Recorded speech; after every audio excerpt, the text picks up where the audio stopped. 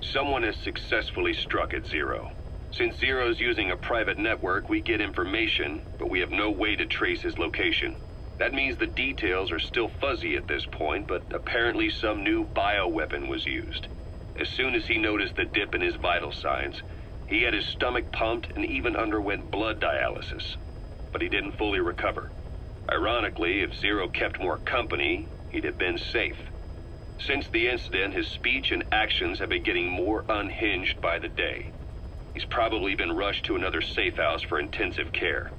But the location is a complete mystery. That's the way he operates.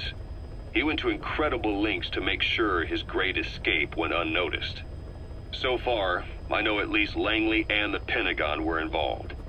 He had a blackout triggered in New York to disrupt the transportation and information grids, and at least 2 submarines were sighted off the coast. The personnel involved were working off a cover story. Naturally, the White House was fed the same thing. The project is buried under a pile of dummy ops and backup plans stretching across multiple organizations. It's safe to say not one of the people involved knew what they were moving or to where. All top secret, no trail, no leads. He's living up to his name as usual. Only this time, even I can't find him. Now, the only record of his location lies within the Cypher AI that was at the heart of the escape plan. And that's closed off, with its data sealed away in a secret location. Skullface was able to put together this assassination attempt, but even he can't possibly know where Zero is now. I'll keep searching, but when you're up against he who controls information, it's gonna be a long battle. That's the way he operates. He went to incredible lengths to make sure his great escape went unnoticed. So far, I know at least Langley and the Pentagon were involved. He had a blackout triggered in New York to disrupt the transportation and information grids, and at least 2 submarines were sighted off the coast.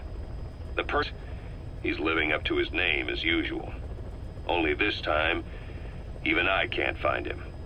Now, the only record of his location lies within the Cypher AI that was at the heart of the escape plan, and that's closed off, with its data sealed away in a secret location.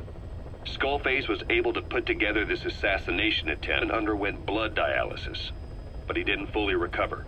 Ironically, if Zero kept more company, he'd have been safe. Since the incident, his speech and actions have been getting more unhinged by the day. He's probably been rushed to another safe house for intensive care. But the location is a complete mystery. Personnel involved were working off a cover story. Naturally, the White House was fed the same thing. The project is buried under a pile of dummy ops and backup plans stretching across multiple organizations. It's safe to say not one of the people involved knew what they were moving or to where. All top secret, no trail, no leads. Someone has successfully struck at Zero. Since Zero's using a private network, we get information, but we have no way to trace his location.